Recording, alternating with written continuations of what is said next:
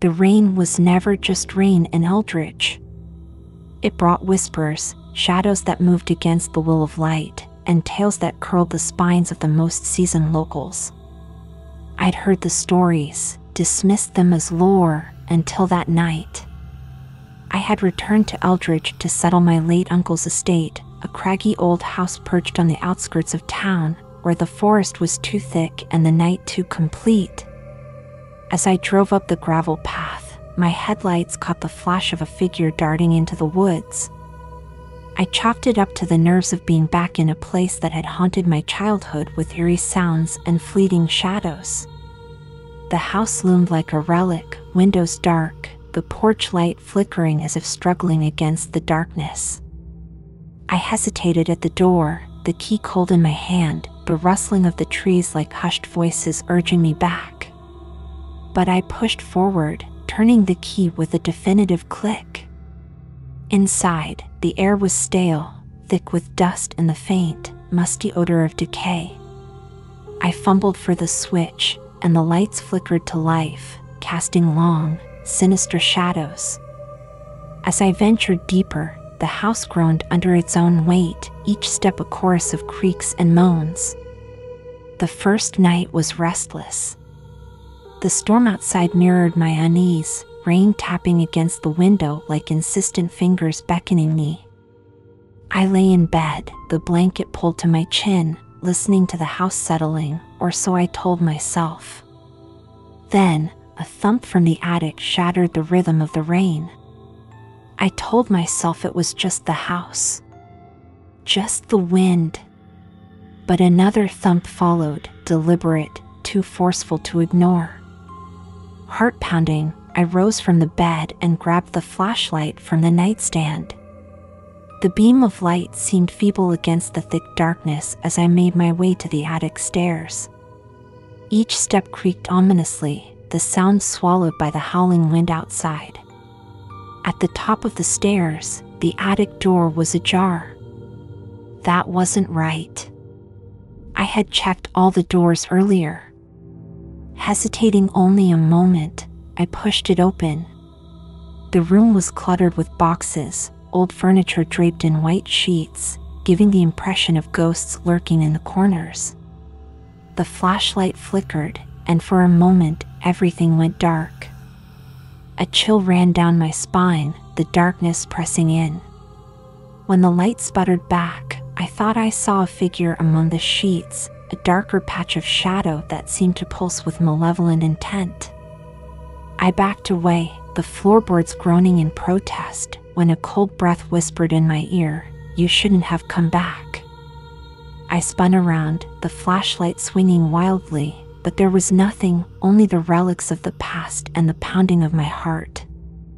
I stumbled back to the bedroom, locked the door, and didn't sleep for the rest of the night. The following days were a blur of cleaning and sorting through my uncle's possessions. But as the rain continued, so did the odd occurrences.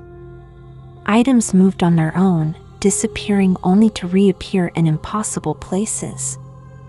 Whispers filled the hallways, spilling out from the walls, the words indiscernible but the tone pleading. One evening, as twilight bled into night, I found an old photograph album in the library. It was filled with pictures of the town, the house, and people whose eyes followed you across the room.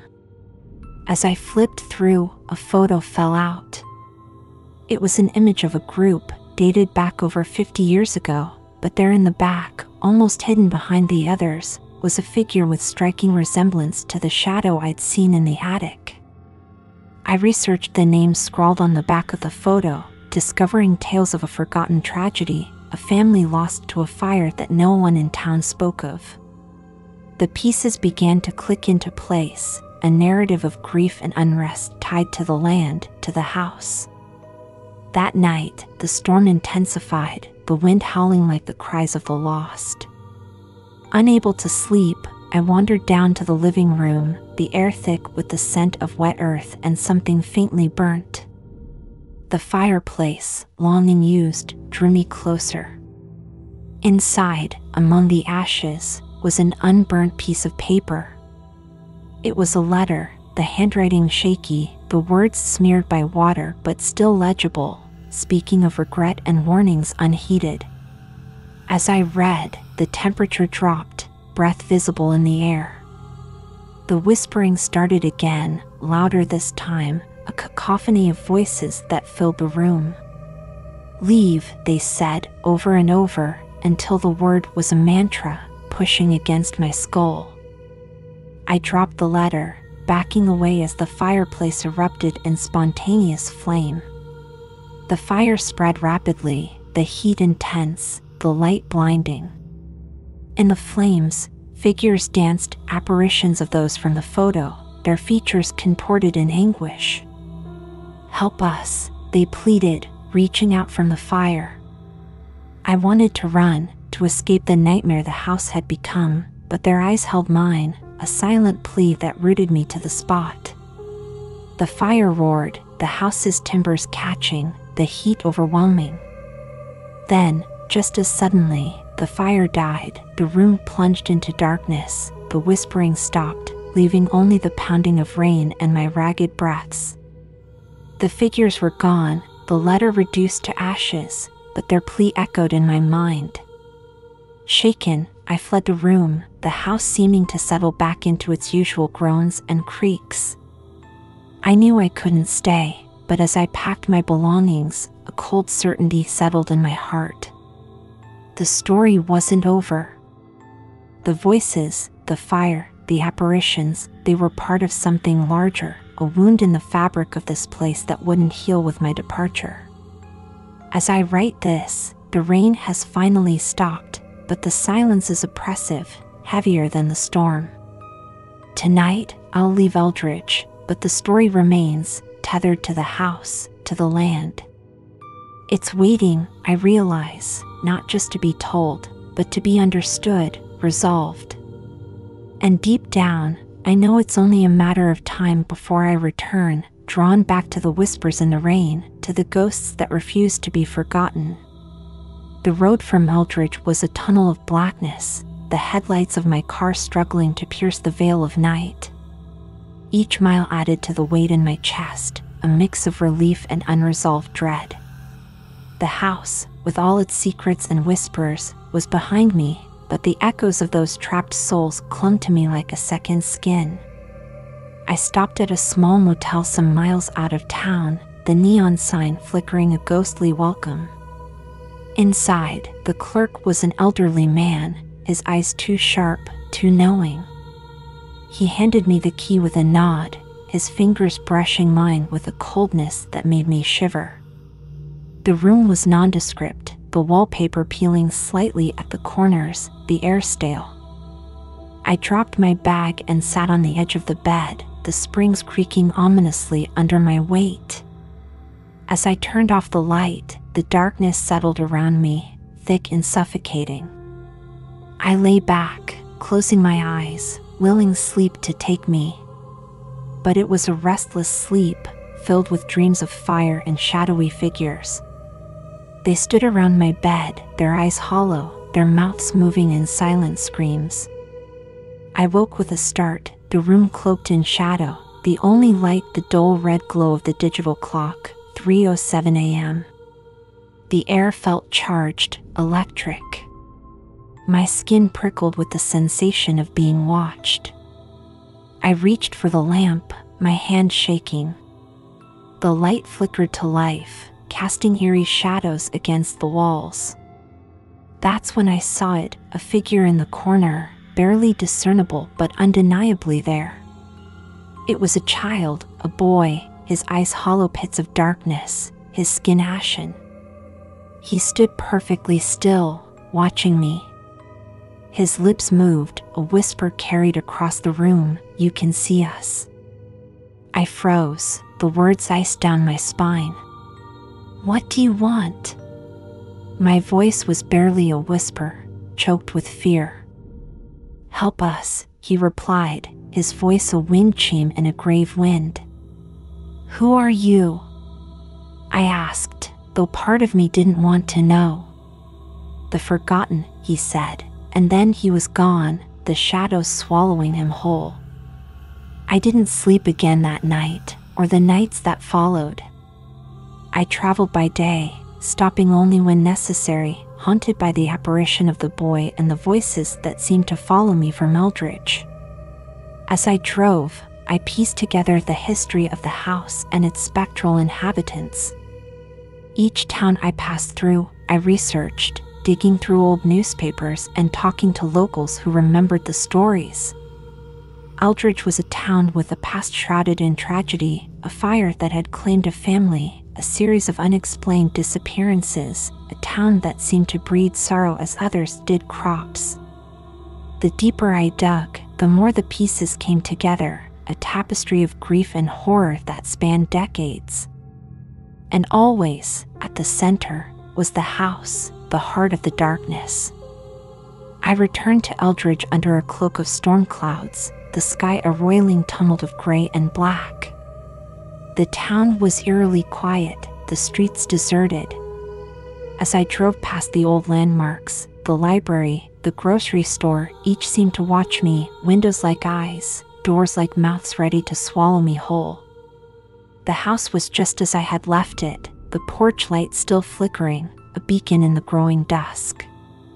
I parked at the end of the driveway, my heart a drumbeat of dread in my chest. As I approached the front door, the wind picked up, the trees whispering secrets I wasn't sure I wanted to hear. Inside, the air was cold, colder than it should have been. The silence was oppressive, the only sound my own breathing and the distant rumble of thunder. I walked through the rooms, each step echoing in the empty spaces. In the living room, the fireplace was blackened, the memory of fire etched into the stone. I heard it then, a sound that made my blood run cold, the faint, pitiful sobbing of a child. It was coming from upstairs, from the attic. I swallowed my fear, my feet moving of their own accord. The stairs creaked under my weight, a morose melody to accompany the cries. At the top, the door to the attic was ajar, a sliver of darkness beckoning. I pushed it open, the hinges groaning. The room was filled with shadows, the boxes and furniture mere shapes in the dim light. The sobbing was louder now, a lamentation that filled the space. "Hello?" My voice sounded foreign in the gloom. The sobbing stopped abruptly, a silence falling like a curtain. Then, a voice, small and trembling, "Please, help us." The flashlight in my hand flickered, and in the brief moment of light, I saw them, children, half a dozen, their eyes wide and pleading, their forms semi-transparent. They were trapped, their souls tied to the house, to the tragedy that had claimed them. "How can I help you?" I asked, my voice steady despite the trembling in my limbs. "Free us," the girl said, stepping forward, her hand reaching out, fingers brushing mine with a chill that seeped into my bones. I nodded, unsure but compelled. "I'll try." As the storm outside crescendoed, the children told their stories, voices overlapping, a symphony of sorrow. And as they spoke, the pieces of the puzzle fell into place, a dark history written in pain and fear. But as they finished, the house began to shake, timbers groaning under an unseen force. The children's faces twisted in fear. "Hurry," they urged, their voices desperate. I stood, determined to end their suffering, to unravel the knot of malevolence that held them here. As the house trembled, the walls seeming to close in, I felt the weight of their hope, their trust, heavy on my shoulders. The night was far from over, the storm outside mirroring the turmoil within. As the foundation of the old house trembled beneath the force of the storm, I found myself drawn deeper into its bowels, each room revealing layers of untold stories, each whisper a thread in the dark tapestry of its history. The air grew colder, the atmosphere charged with a palpable tension as if the very walls were braced for the revelations to come. The storm raged against the windows, a relentless assault, but it was nothing compared to the chaos unfolding within the house. As I moved through the darkened hallways, the flashlight's beam cut through the blackness, revealing glimpses of the past, flickering images of the house's former inhabitants, their expressions twisted in fear or sorrow. In the kitchen, the old iron stove was cold, but it felt as if a residual heat lingered, a memory of fire and panic. The cupboards, when opened, emitted a gust of stale air, mixed with the scent of burnt wood and something far less identifiable, something sinister. The whispers grew louder, a cacophony of voices that seemed to echo from the very depths of the house. "Save us," they pleaded, a chorus of despair. I followed the sound, drawn irresistibly towards the basement, the heart of the house, the source of its pain. The door to the basement was stiff, swollen with moisture, resisting my efforts. When it finally gave way, it opened with a mournful creak that sent shivers down my spine. The stairs descended into darkness, the air growing cooler with each step. The smell of earth and mold was overwhelming, but beneath it was something else, something foul, a hint of decay. As I reached the bottom, the flashlight revealed an earthen floor, damp walls, and chains hanging from the ceiling, their purpose as ominous as the stains that marked them. In the far corner, a pile of belongings, a child's shoe, a woman's shawl, a doll with one eye missing, spoke of lives interrupted, of terror and flight. Then, the air shifted, and a chill enveloped me, so intense it felt as though the very marrow in my bones had frozen. I turned slowly, the flashlight's beam trembling in my hand. There, materializing from the shadows, was a figure. Tall, its features obscured by the darkness, its presence commanding yet utterly terrifying. Its eyes, when they met mine, burned with an unholy light, its gaze penetrating to the depths of my soul. "You do not belong here," it hissed, the voice not just heard but felt, a vibration that rattled my teeth. "I'm here to help," I replied, my voice steadier than I felt. "To free them." "They are mine," the figure growled, stepping closer, the temperature dropping with each step. I stood my ground, though every instinct screamed at me to flee. "I will release them," I declared, though I did not fully understand how. The figure laughed, a sound like the crackling of fire. "Try," it challenged, and then it was gone, dissipated like smoke in a breeze. But the threat lingered, a palpable darkness that clung to the air. Shaken, I turned back to the pile of belongings, each item a marker of a life stolen. I reached out, touching the doll, its remaining eye staring up at me, glassy and accusing. The whispers crescendoed, urgent now. "Help us," they begged. I gathered the items, laying them out on the ground, a makeshift memorial. Then, closing my eyes, I spoke aloud, offering words of release, of peace. The words felt right, though they came unbidden, flowing from some deep, unexplored part of myself. As I spoke, the air began to warm, the oppressive atmosphere lifting slightly. The chains rattled softly, as if in response, and the ground beneath my feet vibrated with a gentle, yet powerful energy. When I opened my eyes, the room was lighter, the shadows retreating. The belongings seemed just a little less sad, the doll's eye less accusatory. It was working, I realized with a start. I was helping them. Encouraged, I continued, moving through the house, repeating the ritual in each room, each space that held a whisper of the past. And as I did, the house seemed to sigh in relief, the weight of its dark history lifting, thread by thread. But the night was not over, and the storm outside had not abated. The figure's threat echoed in my mind, a warning that there was more to be done, more to face. The whispers had changed now, not just pleading but encouraging, guiding me onward. I knew I needed to return to the attic, the place where it had all begun, where the shadows had first gathered and the voices had first spoken. As I ascended the stairs, the wind howled, a mournful dirge that seemed to mourn the passing of an age, the end of a story. The attic awaited, the door ajar as always, an invitation or a challenge.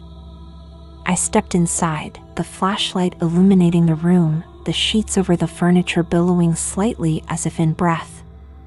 The air was thick with the power of unspoken things, of secrets held too long. Here, I would make my stand, here I would finish what I had begun. The shadows gathered, the whispers rose, and the house held its breath, waiting for the story to unfold, for the next chapter to be written in the ongoing saga of Eldritch. The rain continued to fall, a constant reminder that some tales are too deep, too dark to ever truly end. The attic felt like a realm not of this world, a place where time and space convulsed in a haunting dance. As I stepped across the threshold, the temperature plummeted, a bone-chilling cold that seemed to seep into every pore. The whispering intensified, a cacophony of voices that filled the space with desperation and sorrow. I walked among the sheets draped over furniture, their edges fluttering as if disturbed by some unseen presence. My flashlight flickered erratically, the beams cutting through the darkness only to be swallowed up by deeper shadows. The air was thick, almost palpable, as if I could reach out and touch the despair that hung in the air like a tangible thing. A sudden movement caught my eye, a shadow detaching itself from the darkness. I swung the beam of my flashlight towards it, heart hammering in my chest. The light revealed a woman, her features gaunt, eyes hollow with grief. She stared at me, her lips moving silently, and then, as if the wind carried her words, I heard her whisper, "Please, and our pain." I nodded, understanding flooding through me. This was why I had been drawn back to this place, why the house had not let me go. It was not just to uncover the truth, but to heal, to mend what had been broken. I stepped closer to her, my voice steady despite the fear that gnawed at my insides. "I will do everything I can," I promised. She nodded, her form flickering like a candle flame in a draft. Turning away, I set about the task I knew I had to perform. From my bag, I retrieved a small, old book, an ancient tome of rituals and rites that I had found in the town's local library. Its pages were yellowed with age, the text written in a flowing, archaic script. I had studied the book for days, deciphering the rituals that I believed would cleanse the house and free the spirits trapped within. With a deep breath, I began to recite the words, the language strange and melodious. As I spoke, the atmosphere in the attic began to shift. The oppressive weight lifted gradually, like the slow receding of floodwaters. Shadows seemed to retreat, curling away from the edges of light cast by my flashlight. The ritual took what felt like hours, each word a strain, each sentence a battle against the darkness. But I persisted, driven by the desperate hope in the eyes of the apparition and the other spirits I had encountered. As I uttered the final word, a silence profound and complete descended upon the attic. The air shimmered, as if reality itself was bending, reshaping. Then, a light began to glow, soft and warm, spreading through the room. It touched each shadow, each corner, bathing the space in a gentle radiance. One by one, the spirits appeared, their forms gaining clarity and substance. They looked at me, and in their eyes, I saw gratitude, relief. The woman who had first spoken stepped forward, her expression one of peace. "Thank you," she said, her voice clear now, no longer just a whisper carried by the wind. The light grew brighter, enveloping each spirit. One by one, they faded, their forms dissolving until nothing remained but the light. Then, as quickly as it had appeared, the light receded, pulling back like the tide, leaving the attic empty, the oppressive atmosphere gone, replaced by a sense of peace. Exhausted but elated, I sank to the floor, the book slipping from my hands. The battle was over, the spirits were freed.